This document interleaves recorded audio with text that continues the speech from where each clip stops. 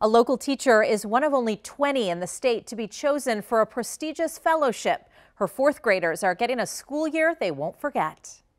This is actually a natural color that mudstone would be. This is science. So we'll use our water to start to sculpt it a little more. It's sculpture too. You fold them down a little bit. This is Josie Engdahl's class. It might not be as tall. I'm like, guys, you're the only ones in the corporation, like the only fourth grade class that gets to do this. Engdahl is a teacher at Meadows Edge. She's one of just 20 other educators in Indiana chosen for the 2023 Indiana Educator Fellowship for Creative Teachers. I have always been a very big project-based teacher, and so I love being able to do hands-on projects because even growing up, I found myself benefiting from that. So I try to do that as much as I can, and so especially with this, we don't get a lot of science time, but I feel like these kids are really excelling in this area specifically because of this. The fellowship is a partnership between the Indiana Arts Commission and the Indiana Department of Education. The idea is help non-arts educators expand classroom teaching through creativity.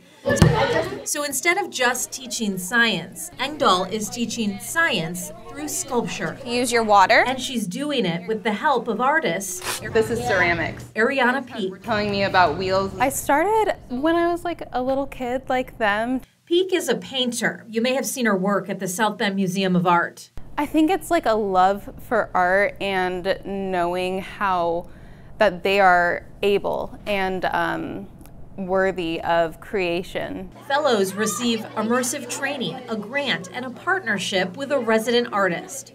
Together, Engdahl and Peak are using the arts to reach and engage students in a creative way that's hands-on and memorable.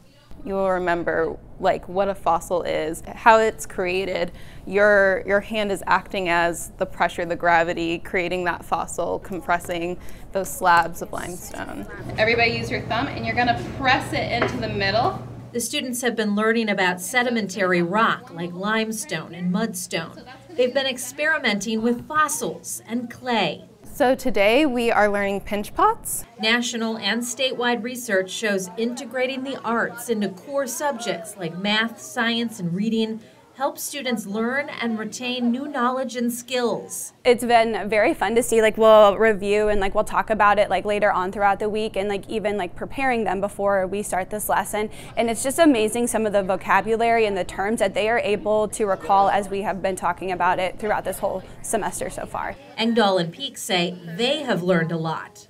It's been an amazing experience, and I'm hoping I can continue on with it. And they hope the students can take with them a greater appreciation for art and a love of learning. I like his little face in there.